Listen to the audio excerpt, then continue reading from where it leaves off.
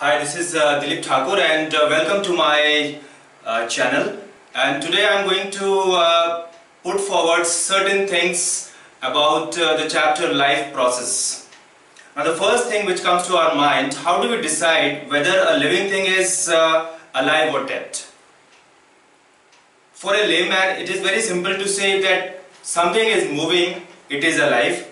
If something is not moving on its own, it is dead. And that is a common belief that we have. But the same is not exactly true in every case. For example, if there is an old tree, there is no part actually moving from one place to another. But can we call it dead? The answer is no. Why we cannot call it dead?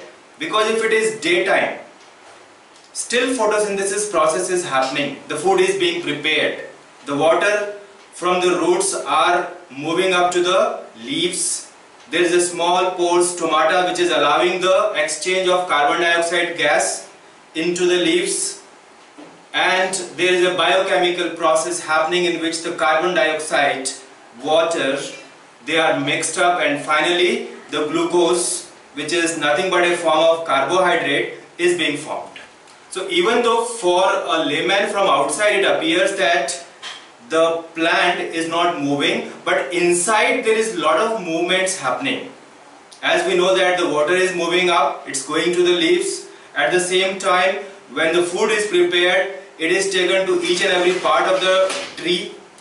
Molecular movements are also required to maintain the well-defined structure of certain organisms. Especially in the multicellular organisms, there is a well-defined hierarchy. For instance, the cells make up tissues, tissues make up organs, organs make up system, and system make up organisms. So because of the interaction with the environment, this well-defined structure sometimes gets damaged. Some of the cells get damaged, some of the tissues need to be replaced because they are not in a proper condition. So it is this molecular movements which make this process of repair possible, and due to this the organisms can survive. Now the thing is that an organism does not have any control on the external environment.